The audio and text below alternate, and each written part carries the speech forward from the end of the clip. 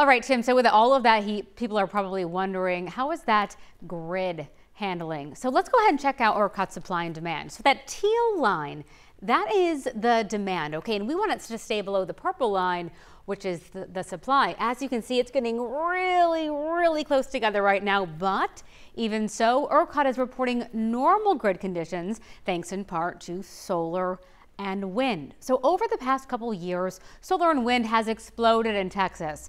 I spoke with energy expert Doug Lewin, who says 30% of all power produced in Texas for ERCOT is from wind and solar. Another 10% is from nuclear, and about 60% comes from coal and gas, and that's mostly gas. Now, today at 5, ERCOT is expecting we will break the all-time energy use record by about 500 megawatts, but there's still about 5,000 megawatts of cushion, which hopefully should be enough.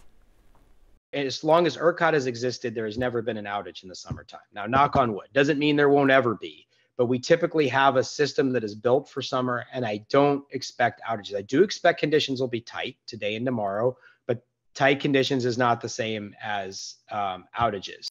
And that's why solar is so good, because when it's crazy hot, it's usually sunny, and that's why Lewin says solar is just knocking it out of the park this week, helping to keep those ACs running. There are no conservation notices from ERCOT right now, and Lewin says that typically happens when we only have about 2,300 megawatts as a cushion. And remember, we are at about 5,000 megawatts of cushion.